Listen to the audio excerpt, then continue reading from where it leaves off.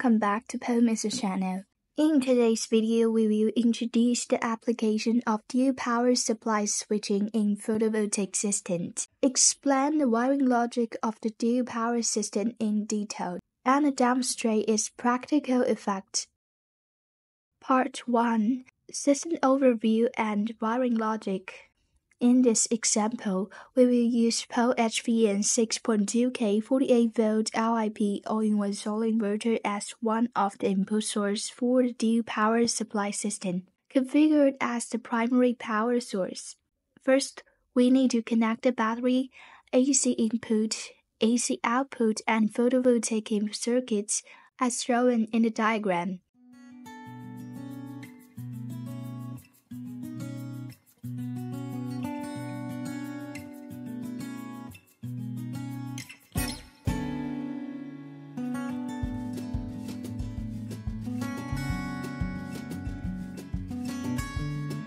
The AC input port is connected to the grid power. The AC output port is connected to the ADS common power input port. After closing the battery circuit, press the inverter power button to turn on the device. Once the inverter starts, sequentially connect the photovoltaic input, AC input, and AC output. Part 2. Understanding the working principle of ADS. ADS is the device designed to automatically switch to backup power source in the event of power failure, ensuring that the power supply to critical loads remains uninterrupted. The wiring logic of ADS involves three main circuits. Main power input, typically connected to the AC output of the inverter. Backup power input, connected to the grid power. Load output, delivers power to the devices requiring electricity.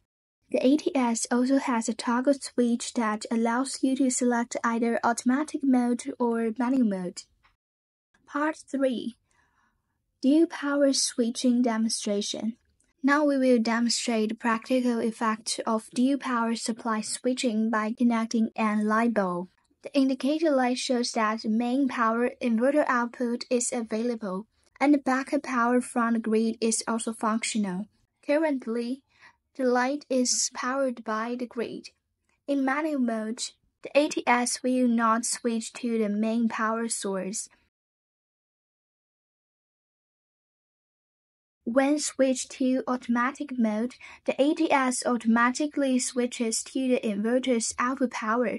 If the inverter's output power is unavailable, the ADS will automatically switch to the grid power.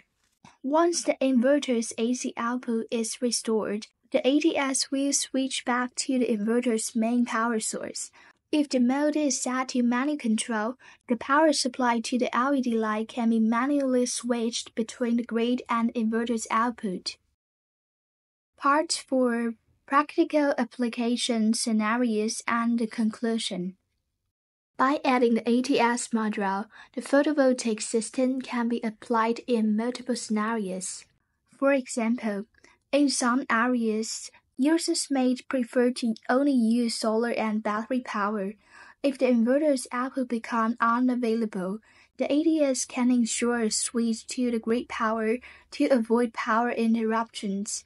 Alternatively, when the inverter experiences an overload or other fault and cannot immediately return to normal operation, the ADS can immediately switch to grid power, ensuring a continuous and stable power supply.